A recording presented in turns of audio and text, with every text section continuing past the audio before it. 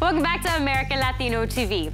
The breathtakingly beautiful breakout star and lead actress of NBC's new scripted reality show, Siberia, is a two-time Miss Puerto Rico and Miss Universe runner-up, and also the new cast member of Bravo's The Real Housewife of Beverly Hills. She is Joyce Giraud, and if heating things up this year in a fake reality drama as well as a real reality show weren't enough, just wait till you hear her story, because there's more to this brunette bombshell than meets the eye. Take a look. Someone has to sleep on the floor. Well, it's not going to be me, so... Why wouldn't it be you? She got a little bit upset at her. I guess Esther's not used to sleeping on the floor. I don't think it would have been such a big deal. At least we're sleeping somewhere and not just out in the woods.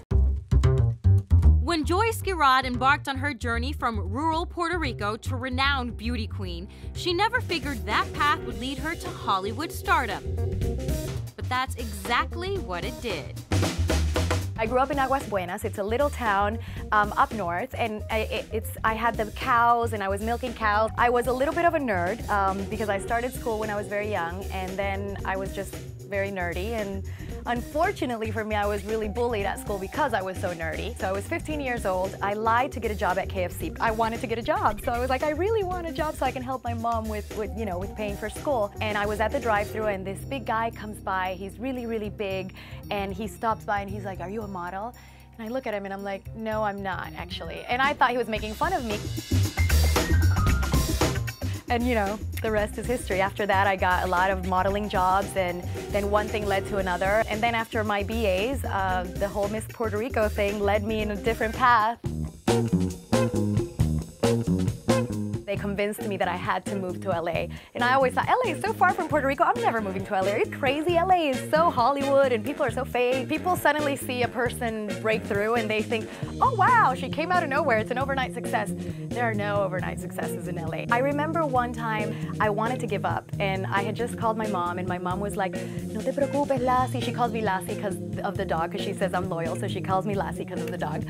So she's like, "No te preocupes, Lassie, it's gonna be okay, let's make a prayer." So I stop my car, I make a prayer with her. So I go to this audition and I booked it. And to me, that was like a sign from God saying, hey, don't give up. You can never give up on your dreams. What's wrong with you?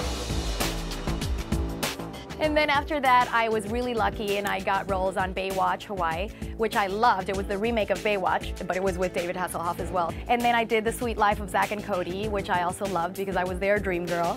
And it was cute to be with those beautiful boys.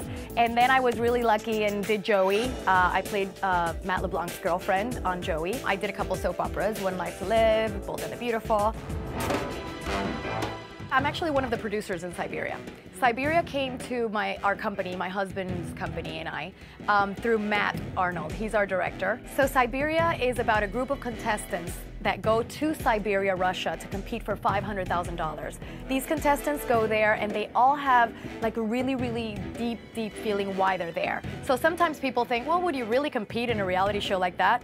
Yes, all of these contestants, for all of them, the stakes are really high. They all want that money or need that money for something very important in their lives. We all want to win, but we do have to play it fair. I believe in life you have to play fair to win, and then life rewards you back. The way the whole NBC deal worked was we literally put out a press release with our sales company, Sierra Engine. They said, we want to make a press release and let everybody know that we're repping you, to sell the show. They put the press release, and that same day, the moment the press release came out, NBC calls Sierra Engine and says, we want this, can you bring it to us first?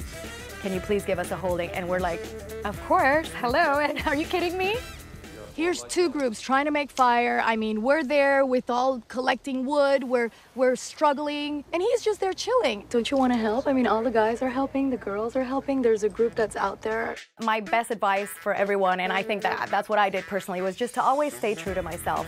No matter what the end result would be, I just always stayed true to myself.